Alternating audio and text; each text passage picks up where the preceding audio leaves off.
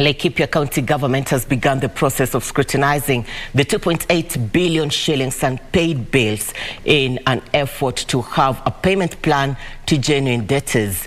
According to the county government, the move will help it to settle all genuine debts that are being owed by the previous government.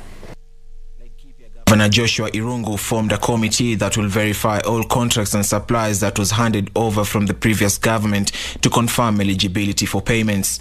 According to Finance and County Planning Chief Officer Daniel Ngumi, the county government will pay the 2.8 billion debts once the committee approves them. Kama unayo deni ambayo unadai county government of Laikipia, tumeweka mikakati dhabiti ya kwamba you can submit a claim to the county government of Laikipia, then utaweza kuleta hiyo pending bill.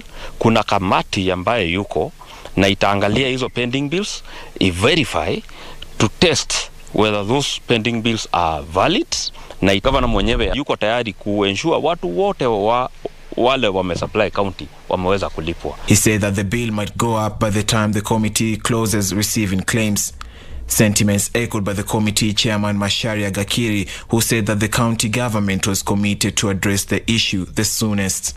Starting from tomorrow, we'll be going to the ground to verify whether, like the construction work, the roads and all that, to find out whether there is something on the ground.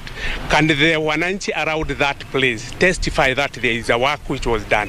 Then from there, we'll be able to advise the county government through our excellency.